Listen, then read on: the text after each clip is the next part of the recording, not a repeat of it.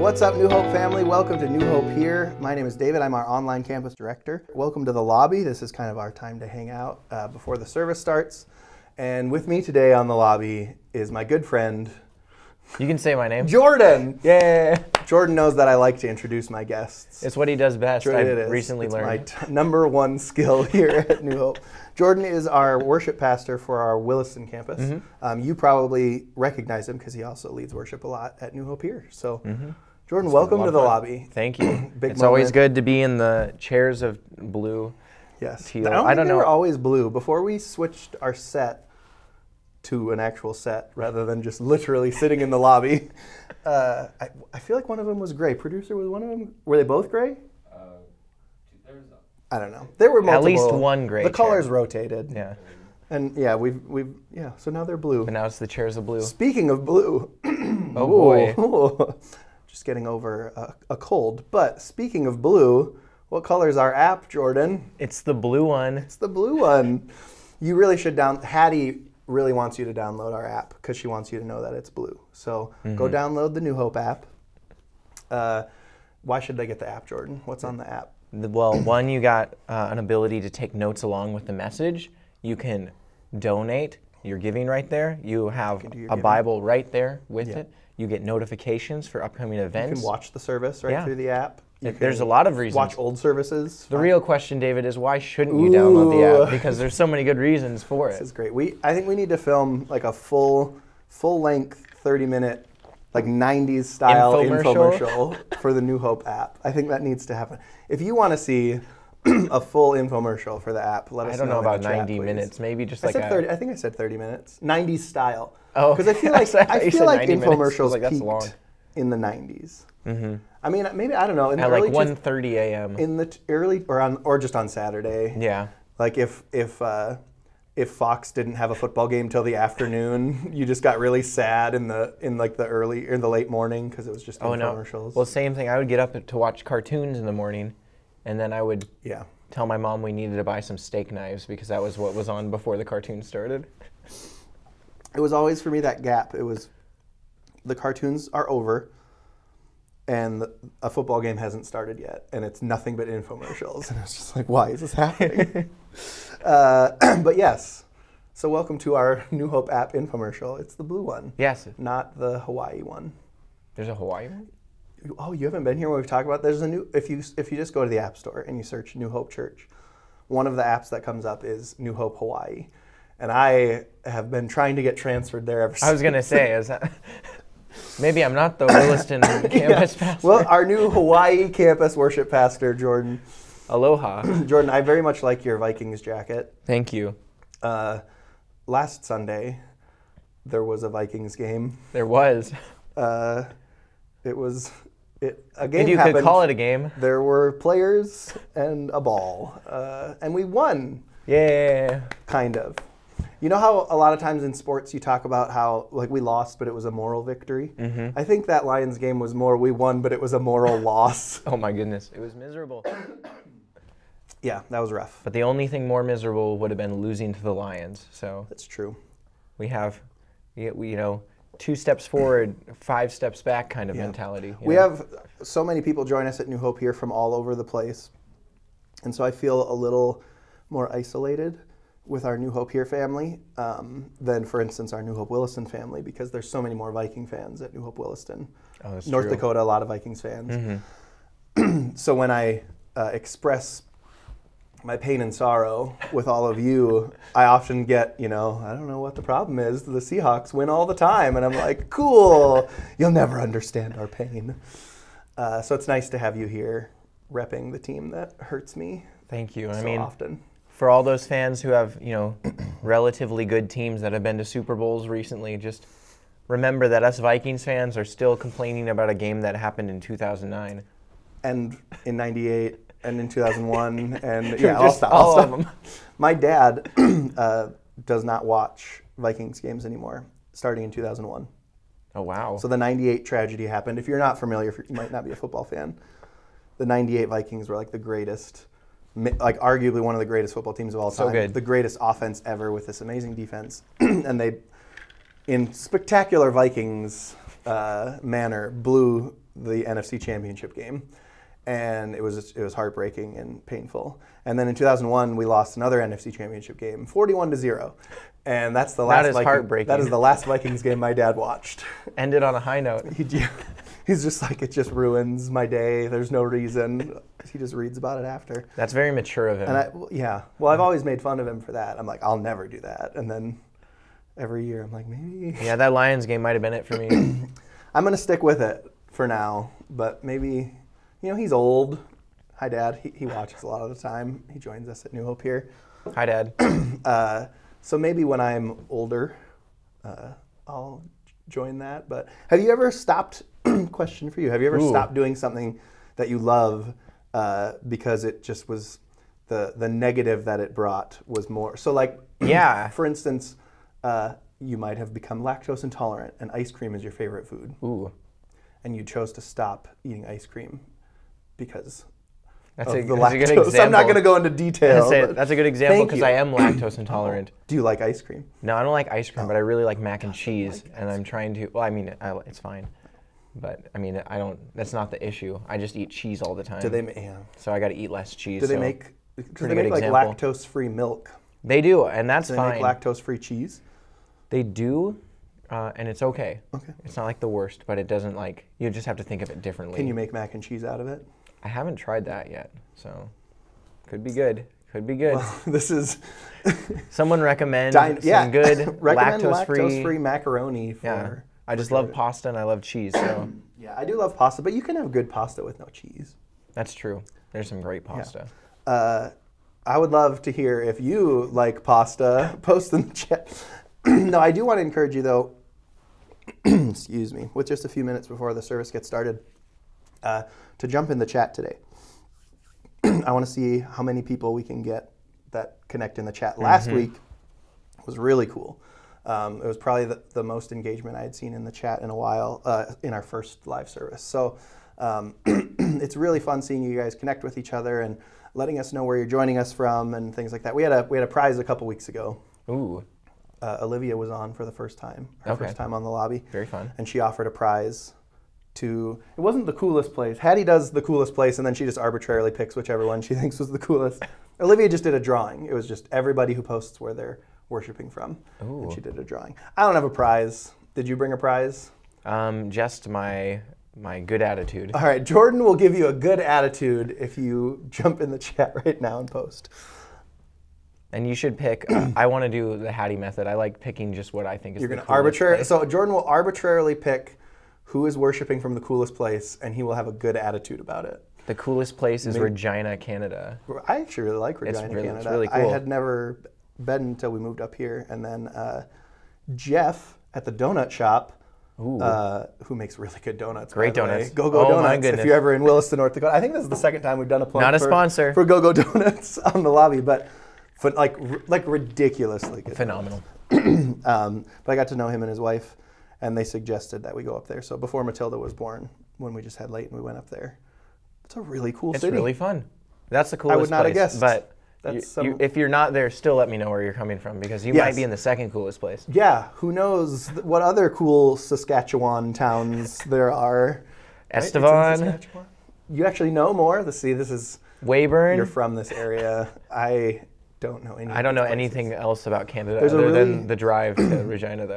This won't help you, lactose intolerance. This won't help you, lactose. I'm going to call you lactose for now. So rude. There's a really cool ice cream shop in Regina. Oh, really? What is it called? It's like a Dairy Queen? Yeah, it's called Dairy Queen. It's crazy. You won't wouldn't believe it. They believe. put candy in their ice cream. It's nuts. No, it's like an old timey place, just like the walk up window. Okay. You know, and Yeah. oh man, it's delicious. So check that out if you're ever in. If you're you're in the joining us coolest from the ice cream shop in Regina, please let us know. Take a picture, yeah. They have a really cool downtown though, and a lot of good restaurants and stuff. It's a cool place.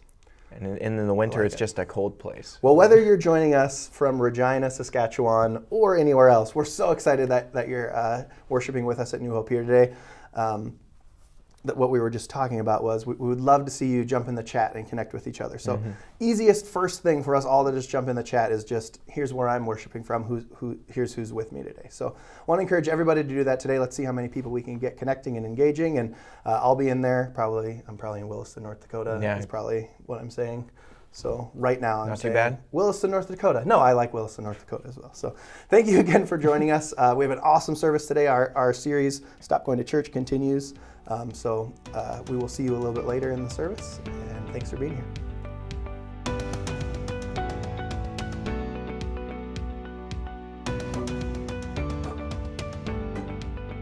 Well, hey church, welcome to New Hope here. We're so excited that you joined us for worship today. Our series on Stop Going to Church continues. We're going to be in Acts 5 today. Pastor Mike's preaching on Ananias and Sapphira, so it's going to be another challenge. It's going to be another great but challenging message. So we're just so excited that you're here. I want to encourage you to go in the chat right now or go to our website, newhopehere.com, and fill out a Connect card. There's a lot of different ways you can connect with us on there. You can indicate if you're interested in joining a group or figuring out what your next step is, things like that. So really want to encourage you to fill out that Connect card. Yeah, and if you're new too, you can let us know that way. You can also, if you're new, post in the chat, and we have a gift to send you. Is it an NFT? What's an NFT? That like those digital things, you know? It's just a photo of Michael. Yeah. Surprise. No. Actually, we have it's a New Hope Here mug. A mug. Yeah, we're really excited to send that out to you. So yeah, let us know on that Connect card or in the chat if you're new. And also on the Connect card, you can indicate if you're interested in Starting Point. Whether you're new or you've been here a while but you haven't got connected yet, we would love to connect with you in Starting Point. We had our first online Starting Point 2 weeks ago now. It was super fun. We have another one coming up on November 7th. And so we really want to encourage you to check that out. There's a link in the chat. You can get signed up for that as well. Yeah. So let's jump into worship. Well, welcome New Hope here. We're excited to see you. Let's worship together.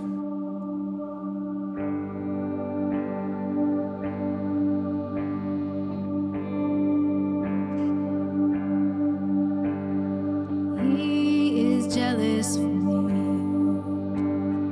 Love's like a hurricane. I am a tree bending beneath the weight of his wind and mercy. But all of a sudden, I am unaware of these afflictions eclipsed by glory. And I realize just how beautiful you are and how great your affections are for me. Yeah, he loves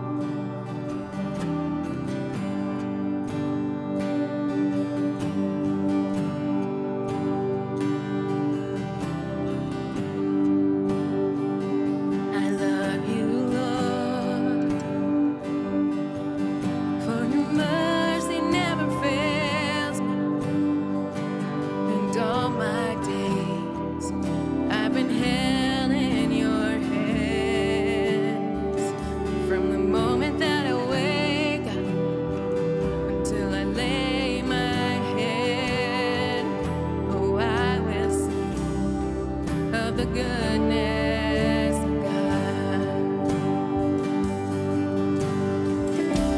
And all my life you have been faithful. And all my life you have been so, so good. With every breath that I am able, oh, I will sing of the goodness of God. I love your voice. You have led me through the fire in the darkest night. You are close like no other. I've known you as a father. I've known you as a friend, and I have lived in the goodness of God. And all my life you have been faithful.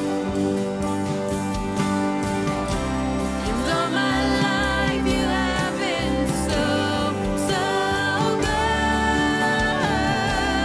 Every breath that I am able, oh, I will sing of the goodness of God.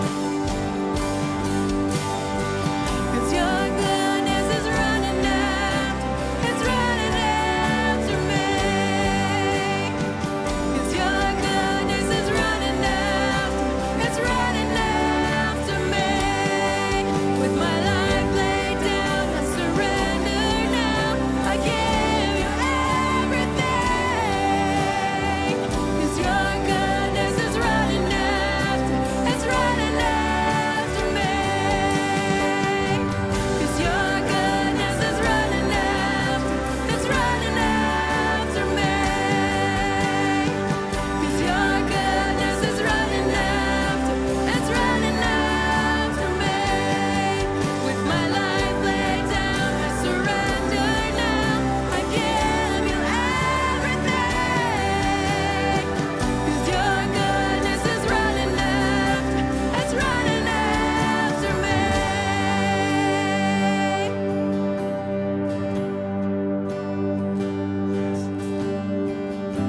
And all my life you have been faithful. And all my life you have been so, so good. With every breath that I am able, oh, I'm gonna sing of the goodness of God.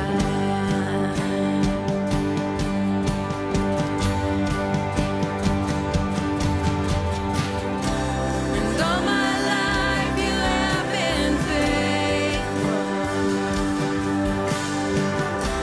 And all my life you have been so, so good. With every breath that I am able, oh, I'm gonna sing of the goodness of God. Oh, I'm gonna sing of the goodness of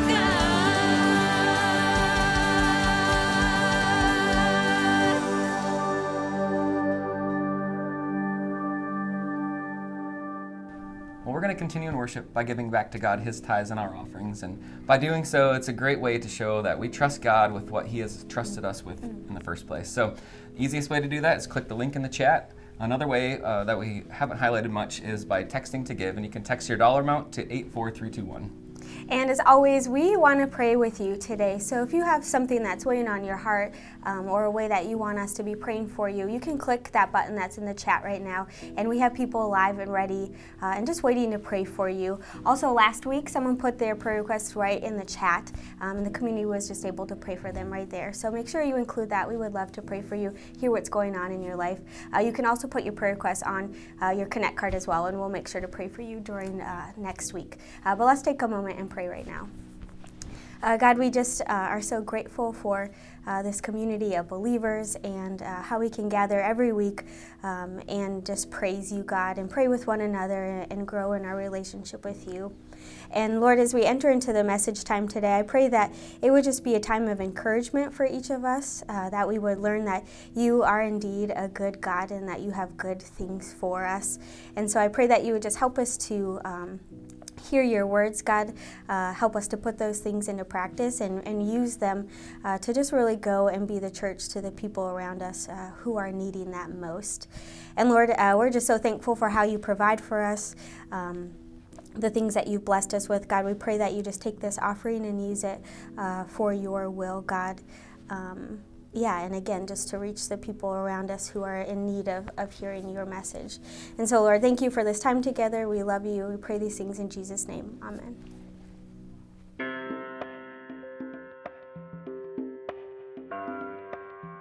I'm Matt Ray, and I've been serving New Hope for 7+ years. Well, I serve at the Tioga Church. I'm part of the setup teardown crew and wherever else they need me, whether it's a greeter or at some of the tables and booths. I like to be part of the community. I think the Tioga Church is an important part of this community, and I do believe that being part of the church, that you should be part of the service in any way you can help out. Serving with others is great. I mean, our small little team here is really close-knit. We come here every Sunday. It's the same group of guys and girls that we come, and we get this thing set up about 45 minutes. It's great to have the relationships that we're building with them, and it really is nice to have someone on your side. It's not a complex thing that we do here. The setup for the lights, the cameras, the stage, it's real easy. It doesn't take too long to do it. And then there's always someone here to help you out with any of your questions, which is, what we're all here about, is be part of the body. Being part of Tioga's church, I mean, here we set up, we pray together, then we get to, enjoy each other's company again, be part of something more than just us. I mean, this community really does need a church around it, and we got lots of people to reach out to. And together we're just doing one small part of making sure this church operates every Sunday together. And then we get to go on, and like today we have a potluck, which is really, really cool. My life's been impacted by serving, just to the part that God works through me. It gives me the opportunity to do that. It also gives me the opportunity to just get closer to God, and with devotion times and just being part of this church body and small groups that we and my wife put on.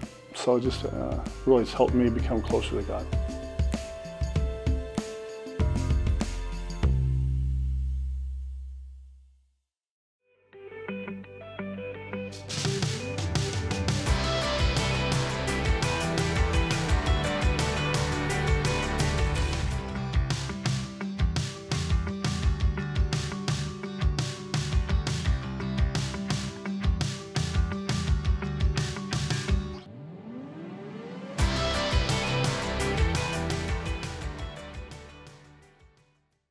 Well, welcome to week 5 of Stop Going to Church. And I want to welcome you here at New Hope Here, wherever here is for you this week.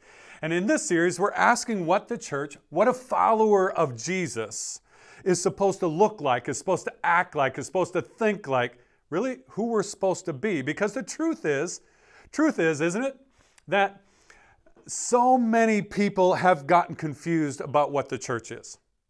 And it's become just a thing we do. It's become just a place we go, whether it's online, whether it's a campus, in person, whatever. And listen, that was never God's plan for your life. It was never God's plan for the church.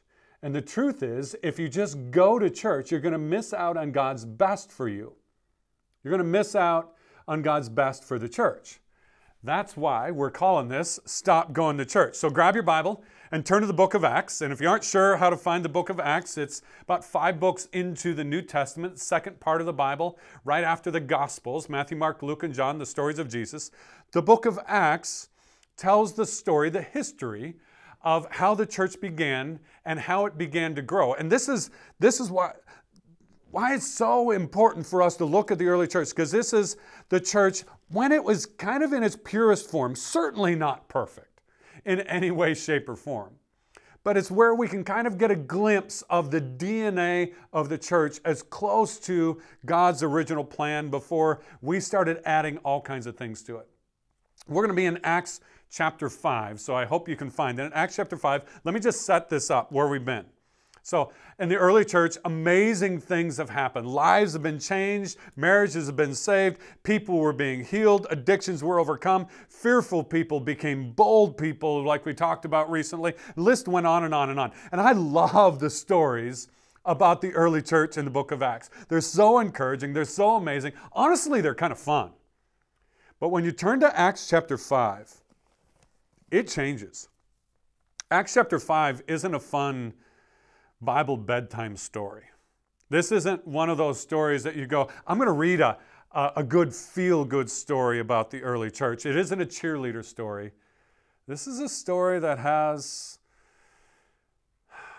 it's kind of dark. It raises some serious questions. But it does show us about what the heart of a follower of Jesus is supposed to look like. So let's just start. Acts chapter 5, verse 1. Here's how it starts, and we'll get the backstory from here. Now a man named Ananias, together with his wife Sapphira, also, circle that word also, sold a piece of property. So before we go any further, and I'm not going to stop in every verse, I promise. We just need to get the picture for this, because we need to understand what's happening. We just talked about how the church began. And in chapter 4, we read about all kinds of things that were happening in the life of the church. And we're introduced at the end of chapter 4 to a guy who sold a piece of property. In fact, here's what it says. I'll put it up here on the screen so we can kind of all read it together. It says, Joseph, a Levite from Cyprus, whom the apostles called Barnabas, which means son of encouragement, sold a field he owned and brought the money and put it at the apostles' feet. So before we get to the story of Ananias and Sapphira, we need to understand all these incredible things were happening in the life of the church. Lives are being changed, and like we just talked about, we go on through the list again. And this guy by the name of Joseph just got so excited about what God was doing. He just felt a prompting that God was saying, just respond out of love and generosity. So beyond and above his regular giving, he sold a piece of property. And he took all of the proceeds and he brought them to the apostles because, I mean, they were new. There was really no protocol for this. How do we do this? What do we do? So he brought it to them and just gave it to them. And you could kind of hear this. You know, you can kind of picture the story. The apostles were saying, oh, you want to give kind of your profit? And he said, no, I want to give all the money from the sale of it. You mean even your cost? Yeah. Not just like 50% or 80%. No, I think God wants me to give it all. And you can kind of hear them responding, wow. That's incredibly generous. What do you want? I don't want anything. In fact, you don't even need to recognize me. That's okay. God just prompted me, and God has done so much for me, and I see him doing so much for other people that I want to respond in love. And it was just so encouraging to the life of the church that they gave him a nickname. They gave him the nickname Barnabas. And we read the scripture, Barnabas, which means son of encouragement. Man, what you do when you show up, you just encourage us. In fact, you kind of hear this say, when we write down the history of the early church, your name's going to be in it. Your name's going to be in the Bible. So here's the picture, okay? When Ananias and Sapphira heard about Barnabas, when they heard about him, they didn't respond in the same way Barnabas did of saying, wow, God's telling us to give something. They said, we want a piece of that. We want our name in the Bible. We want to be given nicknames that make everybody smile. And you kind of picture them looking at each other going, yeah, we've got that old piece of property. You know, it's not worth a whole lot, but let's sell it. And well, you know, there's going to be closing costs on it, and there's going to be, you know, a couple of other things. So, you know, we'll give part of it, but we don't need to tell anybody we just gave part of it. I mean, they'll never know, right? Because we want a kind of attention that Barnabas got. So they agreed. They sold a piece of property, and they took the amount, not all of it, the amount that the two of them agreed on, and they brought it back to the church. And that's where we read on. We read on. here in about verse 3.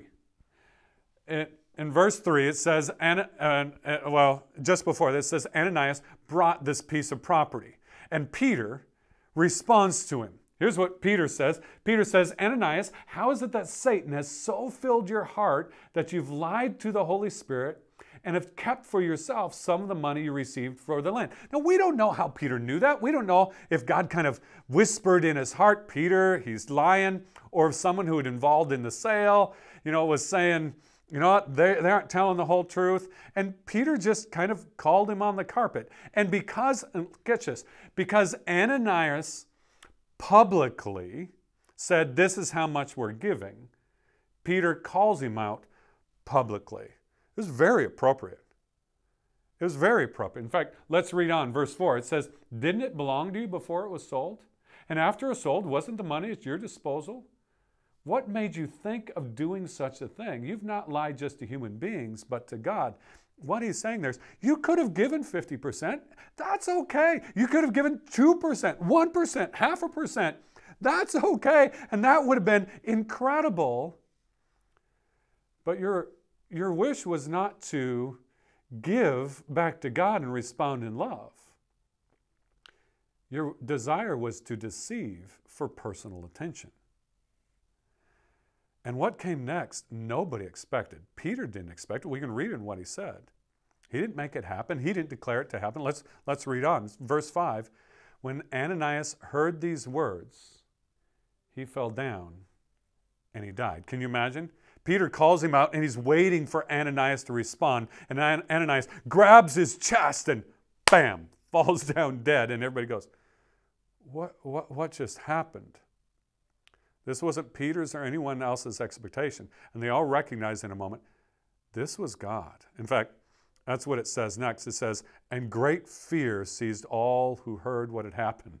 You think it changed how they took offerings from then on? When the offering plates were passed, it's like, I'm giving what I give. I'm not lying about it. Lightning didn't happen. I'm still alive. Do you think it changed? And then it says, verse 6, then some young men came forward, they wrapped up his body, and they carried it out, and they buried him. It says about 3 hours later, his wife came in, not knowing what had happened. So you get the picture. His wife was waiting at home, waiting for Ananias to come home and say, you should hear the nickname that they gave us. We're going to get our names in the Bible when they start writing the history of the early church. And he didn't come home, and she thought, well, maybe he's out partying, so I want to go join the party. She went back. And then Peter, in verse 8, stops her. And you can almost hear the pleading in Peter's voice. This wasn't judgmental. This wasn't accusatory. I don't think it's that way because we can read how Peter wrote about these kinds of moments elsewhere and how he talked about these kinds of moments elsewhere. And he says basically, Sapphira, tell me, is this the price you and Ananias got for the land? And she doesn't hesitate. Well, yeah, because I know what he told you. That's the price. And Peter wasn't trying to set her up. And I can almost hear him just with sadness saying in verse 9, how could you conspire to test the Spirit of the Lord? And again, he knew how God viewed deceit. Listen, the feet of the men who buried your husband are at the door, and they'll carry you out also. I wonder if he said those words with tears. And at that moment, she fell down at his feet and died. Then the young men came in. Can you picture it? There's a little bit of dark humor in this. They came in, it's like, another body? Really? What's this church coming to? And they carried her out, and he buried her beside her husband. And then the great understatement in this whole passage, verse 11, look at this. Great fear seized the whole church and all who heard about these events. Can you picture the life of the church? Up to this point in time, everything was going good. They saw God work. They saw people being healed. In fact, the religious power that were trying to put them down had kind of been pushed back, and everything was going great, and everything was going good. God was at work, and then this. And they all just kind of stop and go, what just happened? They were doing life with people, a lot of people who were very different from them. and people that they never would have hung out with if it wasn't for God. These people were family. These were people they loved. In the church itself, it talks about they experienced the best economics. They're experiencing some of the best living standards. They're experiencing, we would say, their best life now. And following God just made like they were invincible. Everything was going to go great. And now they were all left going, what is this? This is fear. This is uncertainty. Does that sound familiar, by the way? Thought about how we've experienced life as a church around the world recently, and maybe in our part of the world. Everything was good. It felt like we were growing, and then something happened. Certainly maybe not as extreme as, someone dropping dead in service, but COVID shut everything down, and we're left with some uncertainty, and it's what's happening? But as I read this story, I recognize it was meant to be, both for them and for us, a wake-up call. Are you just going to church to mark off a list, to get attention, to make yourself feel good, and to get other people's idea of who you are and to manage your image? Or are you going to church for something more? We're going to talk about that for just a moment, but this story brings up questions, doesn't it? And you've probably got a slew of them. There's two big ones. Let me just give us two quick answers to two of the biggest questions. And you can fill in your notes, and then we'll get back to kind of the point of the story. Here's the first one. Is God really a mean and angry God? Does He strike people down? And the answer is no. But He is rightly jealous, and that's a real good thing. I know. You might say, isn't jealousy a sin? Yeah, it can be. But also, jealousy can be a very good thing when the intention is not to control, but to protect. Think of the first commandment of the 10 Commandments. What did God say of the first commandment of the 10 Commandments? Have no other gods before me. Why would He say that? It's because He wants to protect our relationship with Him. He wants to protect our hearts. In the New Testament, God uses the symbolism of marriage to describe our relationship with Him, and the fact that He wants to protect us, protect our relationship among all other things. I think of my relationship with Kylie, my marriage with Kylie.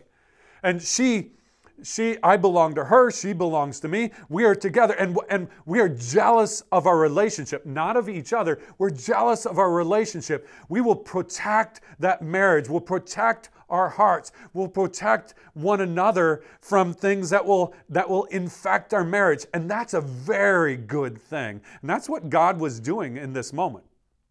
God was saying, listen, church, I won't always act this way, but right at the beginning here, I want you to understand. Ego, pride, managing your image, they're going to poison the church. They're going to poison your relationship with me. And I want to show you how serious I take this. So right at the beginning, He was setting the standard. Here's the second question. Isn't this story just about money?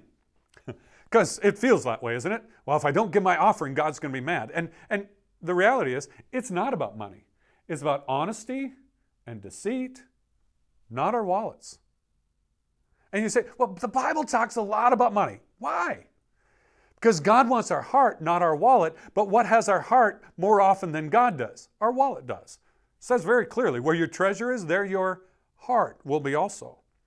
In chapter 4, we saw the church applauding a core value, generosity, of Barnabas saying, this stuff that I have is not going to own me. It's not going to own me. In fact, God's going to own me, and I want to respond to Him. And they responded back to Him. And Ananias and Sapphira come in and they say, you know what? We want some of that. We want some of the honor. And what were they doing? They were trying to manage their image. This was not about money.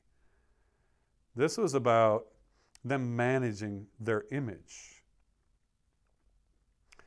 Let's just be honest. A lot of us have approached church the same way Ananias and Sapphira have. We go to church and we go to church maybe to make sure we look good in the community. Maybe when someone asks us how we're doing at church and we don't want to give the wrong answer, we want to make sure we look good.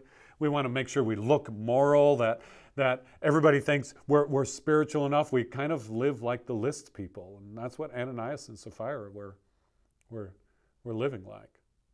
I mean, just think, whether you attend and join New Hope here online every week with us or in person, why is it for a lot of us the biggest conflicts happen in times when we're trying to get ready to be in church, to turn it on on the TV and watch, or to get to church in person? Maybe you've tried to get to church in person, say, we're going to go to the early service, and by the time everybody or all the work calls come in, you barely make it to the last service, and you're grumpy, you're tired, you're ticked off, and someone, when you walk in church, says, how you doing? And your response is, oh, I need to look good. I'm doing fine. And you go, I just lied in church. Wonder what would happen if we were more honest. Not vomit our problems all over everyone, but if we were more honest. And when someone asks how you doing, say, you know what? It's been a cruddy morning. It kind of sucks. Well, why is that? What happened? Well, you don't need to know. It's family business. It's none of your business. But I'm just going to be honest with you. I wonder if church would change. Why do we feel the need to manage our images? Why do we feel the need to control our stuff? And I think it comes down to how we answer a question that we don't even know we're asking, but we all ask it. Here's the question. Who's the owner of my image, my life, of me, of the stuff of my life, and who is good enough to be trusted with what is good for me? Who's good enough to be trusted with what's good for me? And here's the truth. We've all answered that question. And we all act that way. In fact, there's 4 different ways we answer that question. Let me just give them to you real quick. 4 views that we choose to how we view life, our possessions, and our image. First one is the owner. We say, it's mine to do with as I please. My life is mine. The stuff is mine. I've earned this money. My image is mine. No one else can be trusted with this, right? Or maybe we view it as a borrower. I'll bring it back in the same condition I've got it. We recognize that God's in this, that my life isn't my own, and so we kind of view it like I'm borrowing life from God. I borrowed a chainsaw from a friend several years ago before I had my own chainsaw, and he was one of these guys that he had like every tool there is, but they're all in pristine, perfect, spotless condition. And I brought it back and I'm like, I don't even want to use it. I don't want to get it dirty. And so after I cut the tree down that I cut, I rubbed it all down, cleaned it all off. And why? Because I wanted to make sure he got it back in the condition to use it. And when you view it, your life as a borrower, it's like, I need to be careful not to tick God off. Or some of us view our life as a renter. I'll do my part and you do your part. We kind of view it like it's a contract. I've rented a car and I got the insurance on it, and I'll be careful. I'm not going to intentionally crash it, but it's a contract. If I do crash it, there's insurance and your insurance will cover it. It's not my car. And we kind of view God that way.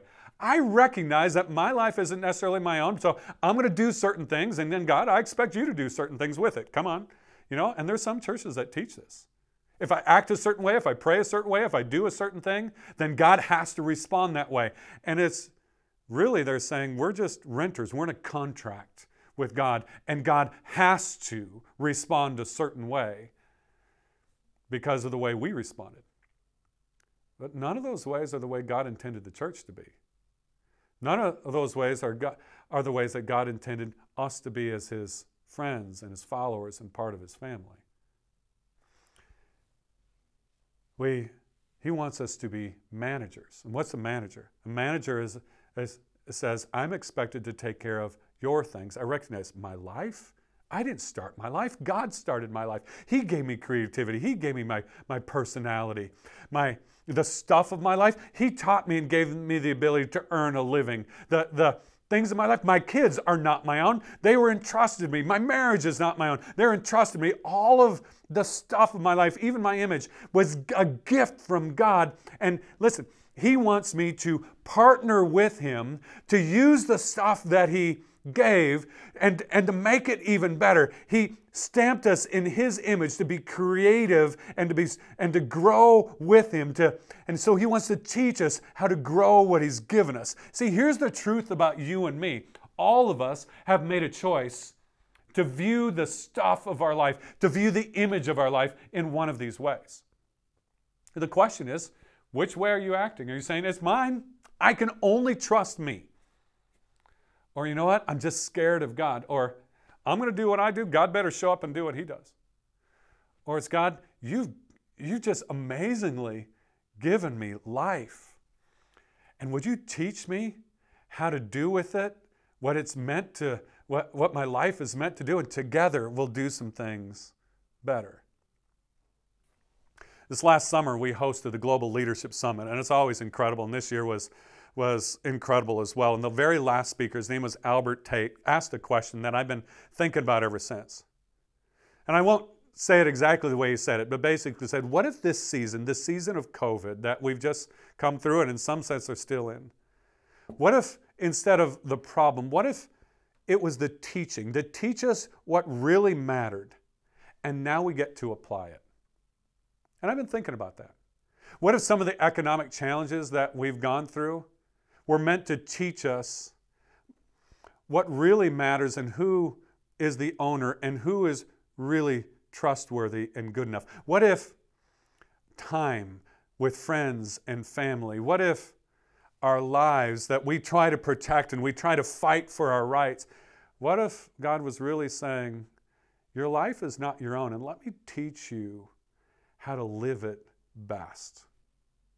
But of course it goes back to the question, doesn't it? Let's go back to a question. Who's the owner? Is he or am I? And who's good enough to be trusted with what I think is good for me? The truth is, most of us are convinced, yeah, that maybe it's from God, but I'm not sure I can fully trust him. So I'm gonna manage it. Here's the question. Will you trust that he's good enough? Because only he is good enough. And your life will only be experienced at its best when you trust him. And he takes this seriously. The story of Ananias and Sapphira, that tells us. He is jealous of his relationship with you. And he wants you to learn that he knows what's good for you and that you can trust him. Listen, if you've never asked Jesus to be the forgiver of your sins and leader of your life, I want to invite you to do that right now. You just begin with a very simple prayer. Jesus, I recognize that I've tried to live my life my own way. As the owner, as the renter, as the borrower, I've had a wrong perspective. And I ask for you to forgive me. Would you forgive me? And right now, I just ask that you would teach me to trust your leadership. Teach me to live life the way it was meant to be lived. To not just go to church, to not just go through the motions of life, but to be the person that you designed for me to be. You can pray a simple prayer. God, forgive me and help me to learn to follow your leadership.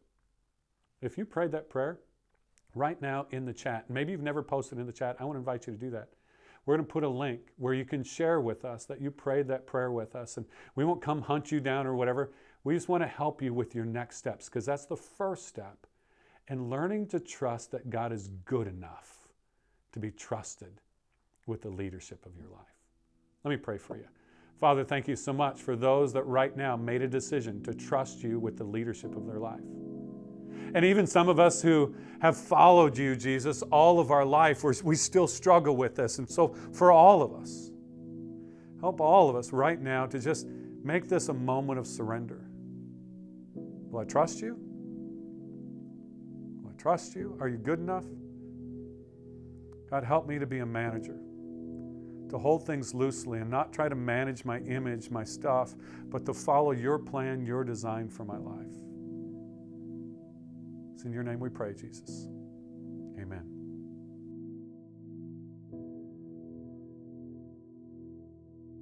Hey church, thank you again so much for joining us for worship today. It was another awesome week of our series, Stop Going to Church. Another great message from Pastor Mike, challenging message from Pastor Mike. And at the end, Pastor Mike kind of gave you an opportunity, if you haven't accepted Jesus as your Savior yet, to do so, or if maybe you needed to rededicate your life to Christ. And so first thing we want to do, if that's you and you prayed with Pastor Mike today, we want to celebrate with you. We're so excited for you. We are so excited. It's the best decision you will ever make, the most important decision you'll ever make. And so congratulations for that, and we want to help you. We want to come alongside you and figure out what your next step is. And so if you didn't already click that button in the chat for salvation, go ahead and click that now. Or just fill out a Connect card and let us know that you prayed with Pastor Mike. We would love to talk to you, connect with you, and help you figure out what your next step is. Yeah, and we believe that everybody has a next Yes, step. So definitely. whether that's your first time deciding to follow Jesus or you've been following Jesus for a long time, we just want to be able to help you in that. And so maybe that's joining a small group for the first time, or rejoining a small group after a break, or maybe you want to start serving with New Hope here, or starting a gathering with people who are worshiping where you're at, inviting them into your joining home. us at Starting Point in a few weeks. Which is coming up on November 7th. Yeah, so whatever that is. We've got lots of opportunities, so we really want to encourage you in that. Again, click that button in the chat. We'd love to reach out to you and offer you some of those. Or you can mark it on your Connect card. Or if you don't know, again, put that on your Connect card or put it in the chat, and we'd love to help walk through those as well. Definitely. Thank you guys again so much for joining us for worship. Hopefully we'll see you next week.